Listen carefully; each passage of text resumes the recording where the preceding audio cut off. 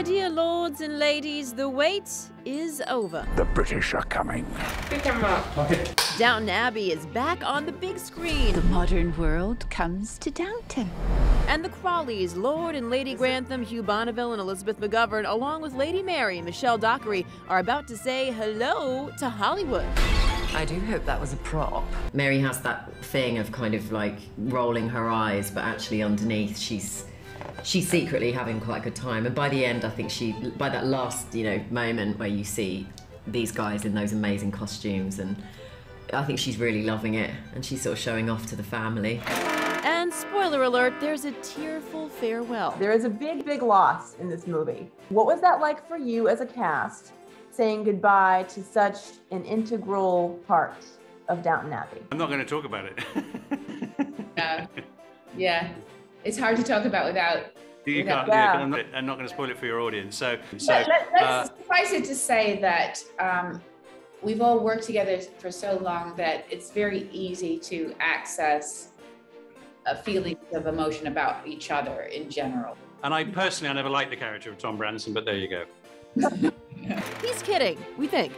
That is where the mystery resides. But emotions on set were at an all-time high for whomever it may be. I mean, that particular scene, those particular scenes you're talking about were very, it's always such a challenge when there's a big change like that. And, we've been doing the show for such a long time. And it was emotional, and sort of half the challenge is kind of keeping your own emotions at bay, A lot of us play characters who try not to show their emotions too much. So for me, it was like, trying to hold it back as much as possible. But it was very moving. My character just wanted to make his movie. Yeah, I mean, He just didn't. I don't know. He's wrapped the movie by that point. Yeah, whatever. Yeah, he's Yeah, so come on, the guys, let's get up here.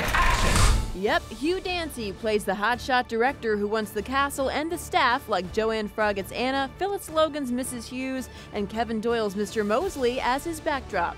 To be a little bit of a flirtation with somebody always. who may or may not be sitting to your right.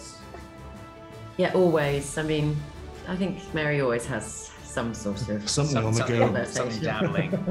Cut! Sorry. It's, this part of the storyline, at least, is about fame in the world of celebrities. And I know there are a lot of celebrities who are fans of Downton Abbey. Have there been any celebrities that have surprised you who are fans?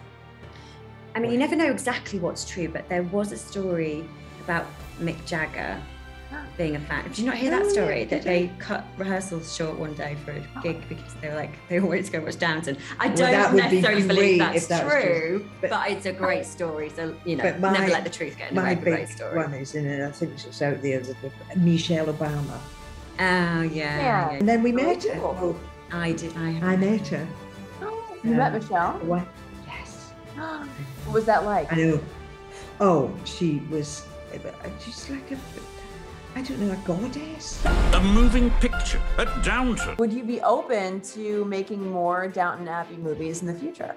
I would, yes. Yeah, because it's lovely to have everybody back together again, apart from anything else. Yeah.